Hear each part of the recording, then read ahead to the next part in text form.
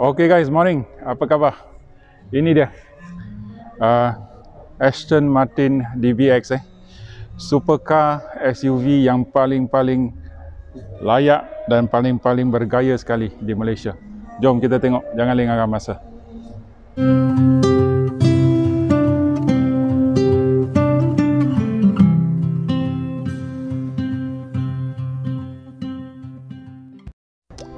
Okay guys, kita tengok kereta dulu. Jangan buang masa. Kereta yang begitu segak sekali, begitu cantik. Merecik. Memang merecik. Tengok belakang dia. Memang tak boleh tahan. Siapa boleh tahan kalau. Okey, ada promosi dengar betul-betul Untuk fans I Love Melaka Cars, I Love Melaka, ada promosi untuk kereta ni. So tonton sampai habis. Jangan tergesa-gesa lari. Sila duduk dan jangan lari. Begitu segak sekali kereta ni.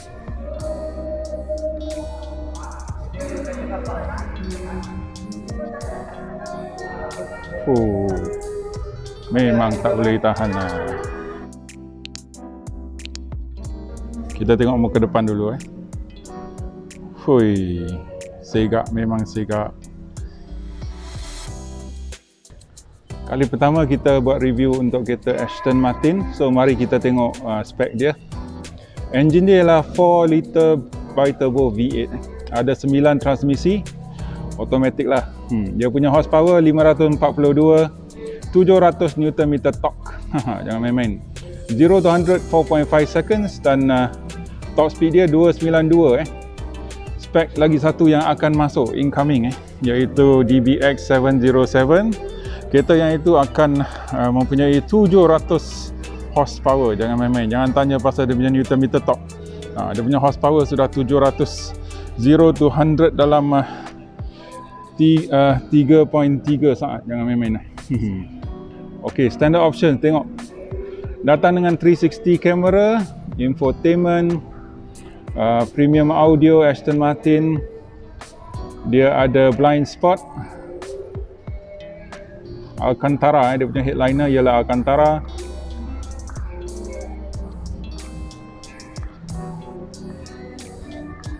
Ok, korang baca sendirilah. Saya pun tengah baca kali pertama seperti anda. Kereta ni datang dengan rim 22 inci. Dia punya exterior pack semuanya gloss black. Semua gloss black. Nanti saya akan tunjukkan. Dan dia ada jewelry pack. Nanti apa itu jewelry pack kita akan tengok kat dalam. So ini dia punya warna interior. Warna luaran ialah lime essence dan warna interior ialah metallic black leather. So saya tunjukkan harga, jangan terperanjat, tengok betul-betul, sila duduk, jangan lari.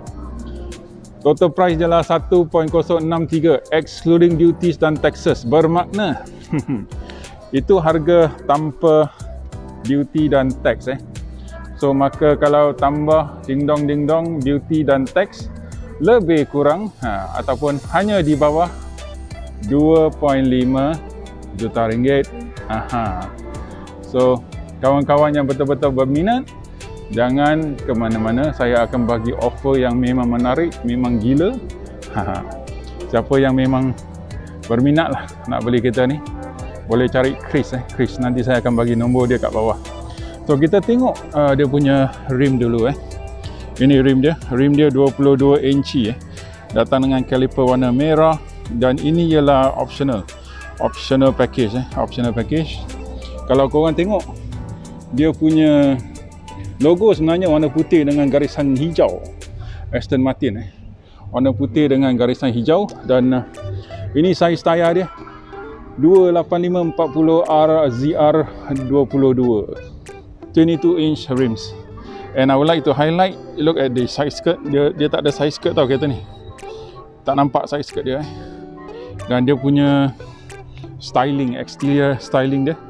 Tengok kereta ni melengkung, nampak? Tengok body dari atas.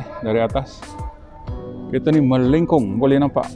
Lengkungan, melengkung body dia. Dan di bawah terbenam. Lagi sekali saya tunjukkan daripada sebelah tepi. Saya akan duduk. Tengok daripada depan dengan perlahan. Boleh nampak bawah fender dia ada satu seperti lekukan yang begitu cantik sampai di pertengahan pintu, dan di bawah dia melengkung, dan di belakang dia punya bumbung, oh shit, memang tak boleh tahan ni. This design is completely out of the world. It's very rounded, it's very sexy, very curvy, dan paling saya suka sekali ialah dia punya belakang. Tengok belakang dia. Oh, integrated lip dan turun ke bawah. Warna kereta tukar sebab ada papan tanda berlampu di belakang. So look at the lights. Oh, beautiful lights exterior. The rear end, belakang dia begitu cantik sekali lampu dia. Oh, kita tengok exhaust pula. Tengok exhaust dia. Ini exhaust dia. Diffuser tak main Kereta ni dibuat dengan tangan hand built from the United Kingdom. Tengok lampu dia. Aston Martin boy. Memang lain. Okey. Kereta ni datang dengan blackout package. Ini hitam.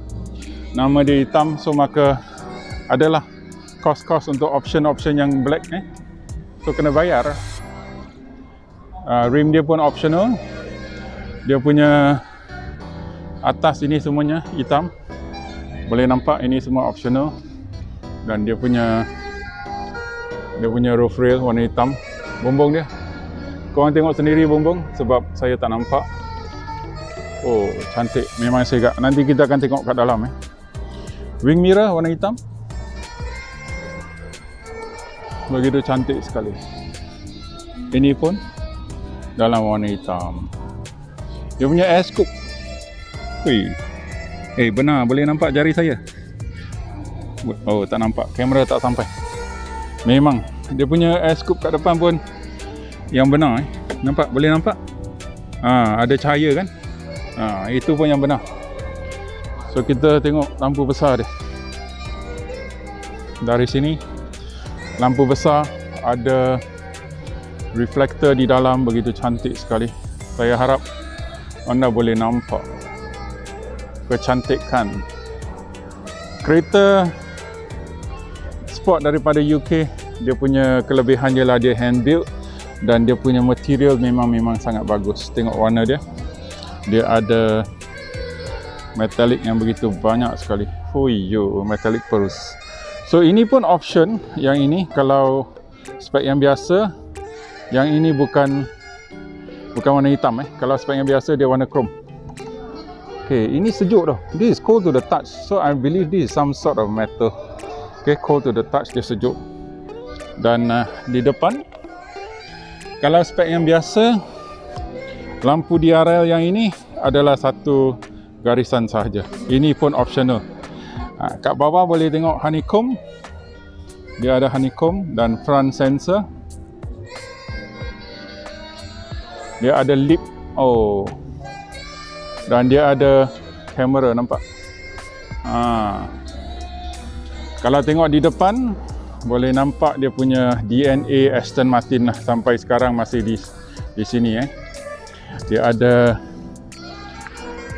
yang ni benar, expanded metal. Dan angin boleh masuk untuk menyejukkan enjin. Tengok dia punya DNA daripada dulu sampai sekarang. Memang DNA Aston Martin lah. Memang segak cantik dan bergaya. So jom kita tengok di dalam. Tak boleh tahan dah.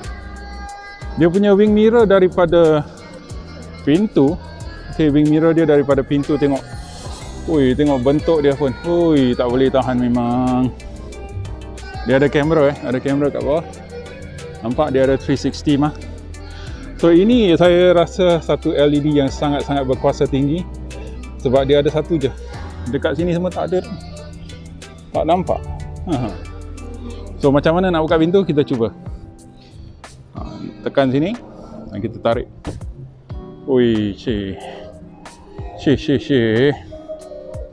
Pintu dia buka dengan besar, tengok. Ini ialah apa? Frameless door, boy. Pintu dia buka melengkung ke atas, melengkung ke atas. Dan dia punya rekaan, tengok pintu dia. Kalau boleh nampak shape dia, melengkung tau. So korang yang pendek-pendek tu jangan ketuk kepala kat sini. Saya tak apa, saya ketuk perut je. Dan ini rupa dalaman. Cantik, memang cantik. Tengok dah tahu dia punya kualiti. Hui, terpegang. Memang hari yang bertuah. Leather dia begitu soft sekali. Look at the, saya buka lampu. Look at the buttons. The buttons are all very nice, very exquisite, very high quality. And the leather, wow. These are real very good. Very good leather. Dia punya stitching warna kuning sedikit, warna kuning sedikit. Dan oi, look at the door handles. Shape of an anchor, boy. Siapa tahu? Cap sahur. Ini dia cap sahur. Door handle dia cap sahur tau. And sini macam gunmetal grey, hitam sedikit, lebih hitam, darker than the gunmetal grey, but those kind of colours, very nice. Leather wrap speaker grill, leather wrap speaker grill, very exquisite. Look at that, even this part is wrapped in leather. Inilah quality, inilah kita panggil gaya mutu keunggulan. Speaker grill lagi satu dibalut dengan kulit, dibalut dengan kulit.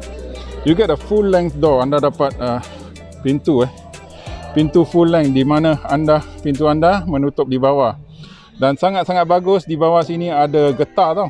There's the rubber strip here to waterproof and to prevent splashes from underneath. So your dress, your long pants will never get dirty. Very good here. Looking at this part is the DBX door seal. What do you get? DBX Aston Martin. Very nice. Look at the pedals. Sports pedal with rubberized. Very nice.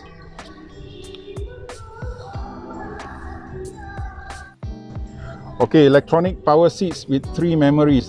You get lumbar support. You can even adjust the height of the seat. Let's try. Very good. Okay, there's some sort of lumbar support, all sorts. Okay, many ways. This is a very nice seat. Oh, look at how the seat goes down and up. Very nice.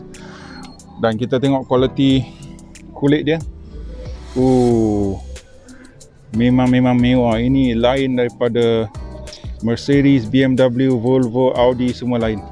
Dia punya kulit memang macam mana saya nak gambarkan. Dia punya kulit memang memang tak boleh tahan. Tengok, ada stitching Aston Martin, stitching Aston Martin dalam warna kuning, begitu cantik sekali. Seat dia,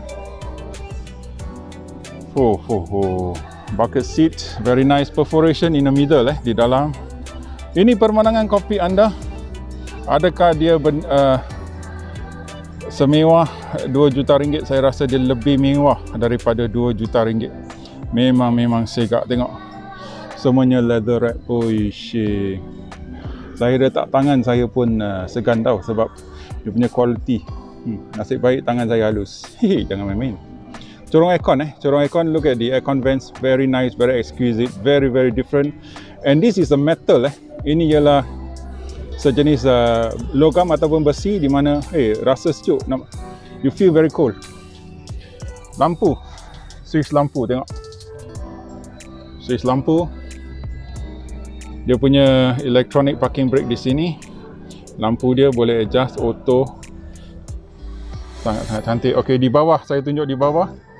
You have additional storage at the bottom here. Boleh letak, you can put some sort of your gadget, your devices. And nak buka boot dekat mana? Nak buka boot, ini dia butang. This is the button to access your boot. Very mischievous. Aston Martin.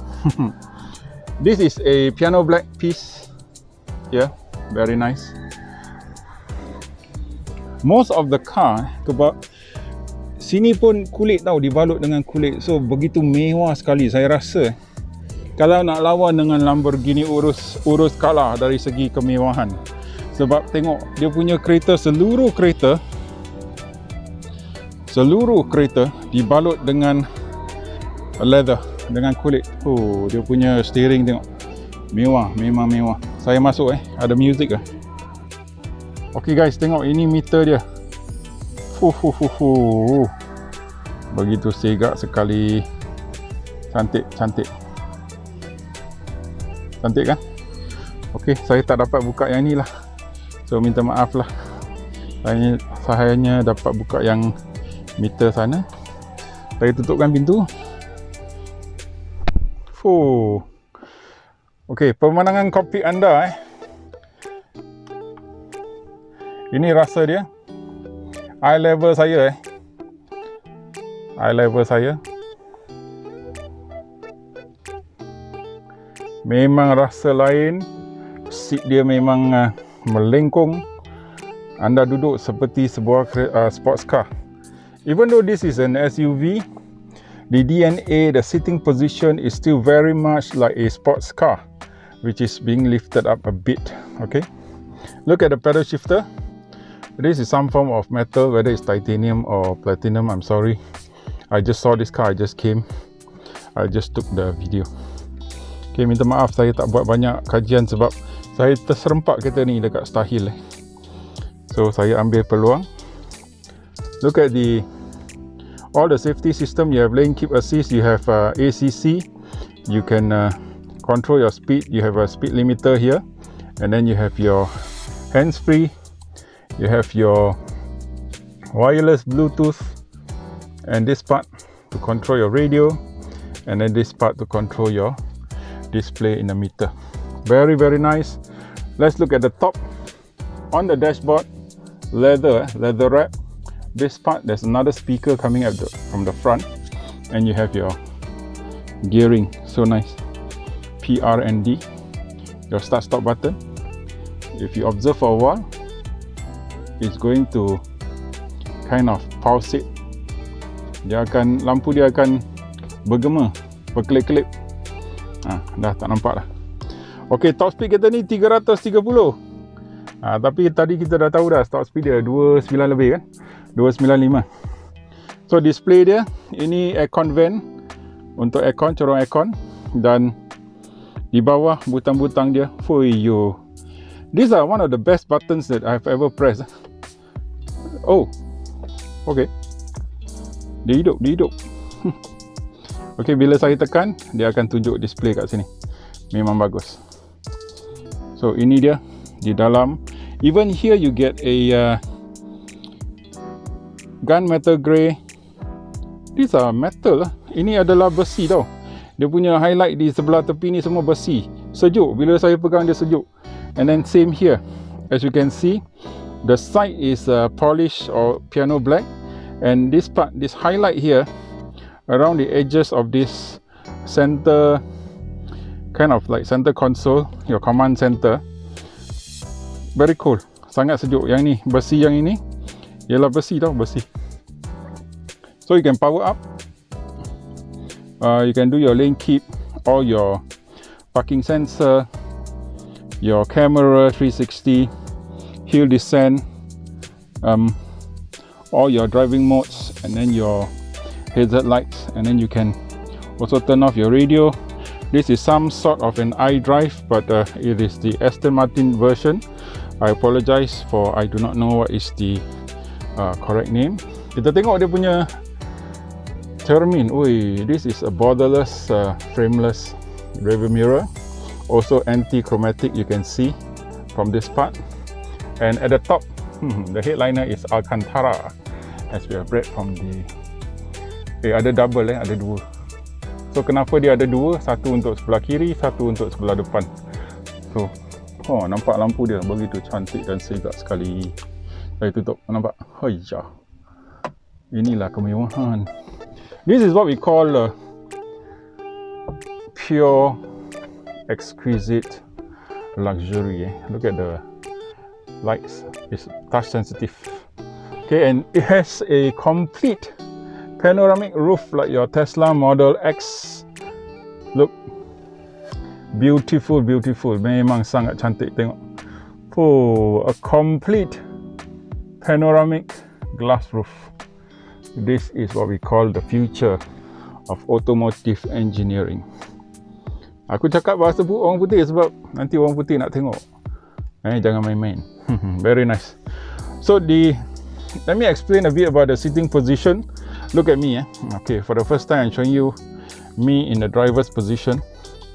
Okay, I've driven many sports cars. I've driven the Audi TT, I've driven the 911, and the seating position is a very sporty seating position. Maknanya kita duduk dalam posisi seperti seolah-olah kereta sport seperti Porsche 911. Kita duduk, walaupun kereta ni tinggi, even though this car is very high, but the sitting position doesn't run away from the sports car position. So there's something very, very unique, something very, very special. Even I've climbed into the Lamborghini Urus, driving position is different. This one, you see, when you sit, the seat is concave inside. I still have the sports car-like feel. So the DNA, the vision, or rather the positioning of the car has never changed, even though this is an SUV. Okay, so I hope you get that clear. Very, very nice. Very, very nice car. Very, very well built. Now I understand why those purists will buy Astons. Tengok dalaman. Inside there is a SD card slot, there's a power outlet, there are 2 USB-A, and it's rubber padded at the bottom, carpet padded at the side. So it's a very, very well designed, very, very well built car. Let's check out look at the buttons. Oh, soft touch. The carpet, the suede, I mean, very, very high quality. Look how refined is the button. Tengok butang dia begitu kecil dan begitu exquisite. Dalam bahasa Inggeris, refined. One more time, lagi sekali. Oh, look at the opening, look at the speed, look at the light inside. It's just enough. Okay, it's not too much, it's not overbearing, but it's just enough luxury for you. Tengok, the seat is very, very slim as well. Seat dia agak slim juga, tengok. And kalau anda tengok dari tepi, this seat is kind of like a bucket seat, but it's super, super comfortable. I've been in this seat for a few minutes and I can feel very, very comfortable, very, very sporty, very, very nice. So can see here di sebelah sini dia ada 3D tau. Aston Martin are very good in making the 3D effect. So this is another one of them. Very nice 3D effect. So at the side here, everything is covered by Alcantara. Okay, jom kita tengok belakang pula. Okay, I want to point out the hinge. Look at the hinge of the car. When I open the car, it's not like your typical everyday car. Whether it's your Mercedes, your Audis, whatever, BMWs. When I open this up, there are no what do you call it, segmentation of the door when opening. Bila saya buka pintu ni, dia sangat lancar. Dia tak ada macam kereta-kereta biasa lah, tek tek tek tek tek. There are no stoppages, there are no gearing here. So you can open the door very, very smoothly, very, very nicely, without having to have that lock, if you understand what I mean. So this here you can see there are no gears. Tak ada gear, tak ada gear. So maka dia buka dengan satu pusingan saja. So satu tolakan dia akan buka sampai habis. Very, very different. Okay, jom kita tengok belakang pula. Saya buka, tengok. Oh, belakang pun frameless. Pintu dia frameless. Tengok ke bawah, sama seperti depan. Dan di tepi ni dia memang melengkung ke bawah. So it's very nice. It really curves into the body of the car. Let me try and close the door. Look at the curvature. Dia turun melengkung sampai ke bawah. Tengok begitu cantik sekali. Oh, saya tutup pintu depan juga. Ada lampu di bawah, ada lampu di bawah. So tengok, oh, very solid car. So look at the curvature of the car. Tengok, oi, melengkung memang cantik.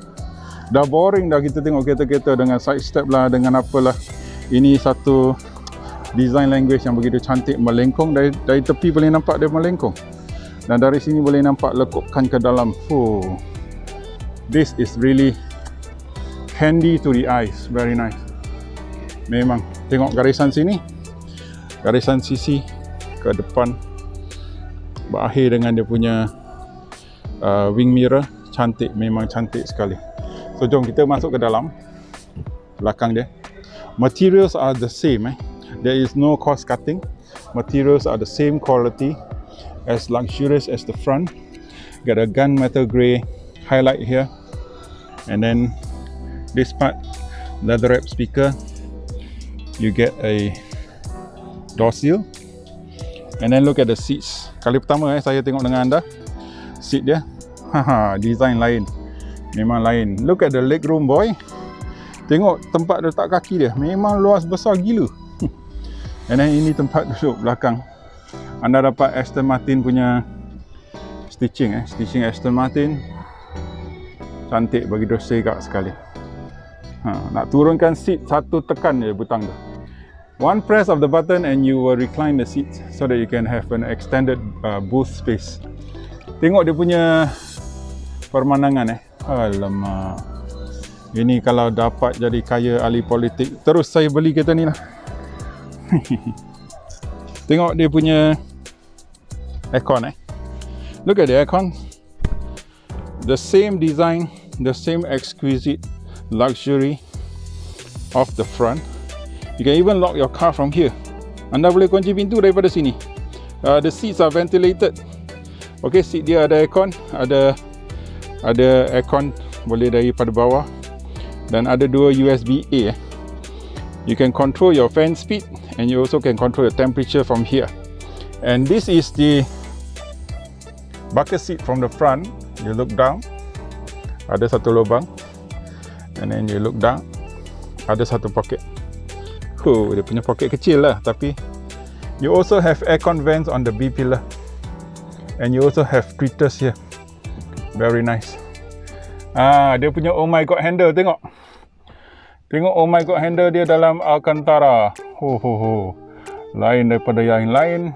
Anda dapat satu lampu, touch, dan oh my god handle di depan, tengok. Begitu lain sekali. Tengok dia punya panoramic roof. Kita boleh tengok habis sampai ke belakang. Siapa pernah review kereta macam ni? Saya je. Jangan main-main. Okay. Look at the leg room that I have. My sitting position in the front, I have two fists. Look at me. I'm seated at the back. Very, very comfortable. I have 4 fingers. If this is the first time watching our channel, don't forget to click the like button, subscribe, and give us a comment. Say I love you. If you want to do us another favor, take the phone of the person on your left and right, watch our video for 1 minute, and press like, subscribe, and comment. Okay, ini dia pemandangan kokpit anda. Di depan tengok begitu cantik sekali. It's so proportionately designed, so nice, so exquisite, so luxurious. Memang mewah lah, lebih mewah daripada kereta Lamborghini Urus. Okay, lebih mewah daripada Porsche Cayenne, Audi R8. Ini dia punya quality. Quality dia punya kulit memang lain daripada kereta-kereta yang saya sudah sebut. Look at this, even this part. Okay, the bottom part is in metal, dalam besi tau, seperti titanium, dalam warna titanium. Seatbelt dia agak, seatbelt is quite nice. Okay, it's not very thick, but slightly different material than our conventional seat belts that we find. So ada airbag di sini. You get a small window here, mirrors, I mean. Very nice. Saya tunjukkan seluruh kereta. This is a very rare chance for us, so I'm showing you the whole car. When people review this kind of cars, they don't really take time. I'm taking time to show you. Okay, saya nak tunjuk mekanisme pintu. Tengok. Saya buka pintu, dia ada satu hidrolik di bawah. Ini lain sebab pintu dia buka agak serong sikit, so dia ada hidrolik untuk memegang pintu itu. Dan dia punya rubber, tengok. Oh, dia punya insulation memang sedap. Kalau kita ni lari 290 pun tak rasa lah, sebab dia ada double insulation. Double insulation. Ada getah di bawah di sini dan ada getah di sini. Boleh nampak? Oh, mesti senyap gila. Okay guys, ini rupa kunci dia. Minta maaf, kereta mahal kita kena wrap kunci. Tengok, dia ada terbalik lah, lock, unlock, and then untuk buka boot lah. Ini rupa kunci dia. Memang cantik, memang streamline. Ini rupa dia. Boot sudah dibuka. Kita tengok di atas ada top leather, very fine leather. Let me turn on my lights. Very fine leather, very nice. Dekat sini dia ada track, okay, supaya anda boleh mengikat barang-barang anda. Dia have a button here to lift up or reduce, to lower the car. And this part you have the, I think this is stainless steel for you to put your things to prevent from knocking over your car. And butang-butang ini boleh menurunkan seat di depan. One touch you can lower your seats to expand your boot space. Amazing, really amazing. And you have a tonneau cover at the top to protect prying eyes from the back. So ini dia. Saya akan this is the, is this? No, oh, sorry, sini Okay, kita tengok power boot menurun. Oh, lampu dia memang cantik lah. Memang cantik. Tengok, look at the light, so beautiful, so exquisite and so rare.